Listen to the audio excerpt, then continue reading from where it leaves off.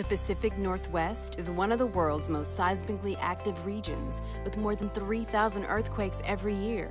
Most aren't felt, but there's a 1 in 3 chance for a damaging earthquake within the next 50 years. If those were lottery odds, you'd be buying a ticket. Instead, take time to prepare yourself and your family. Develop a household emergency plan. Build an emergency kit with enough supplies to last 2 weeks. And connect with your neighbors. During an earthquake, follow these steps to stay safe. Drop to your hands and knees. This prevents falling, but still allows you to move if necessary. Cover your head and neck.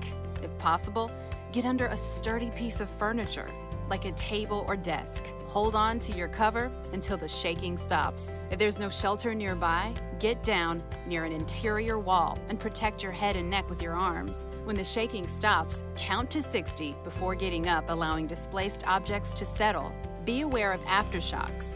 Drop, cover, and hold on every time you feel one. If you are on the coast, get to high ground or inland immediately in case a tsunami has been triggered. To avoid traffic jams, walk there, do not drive.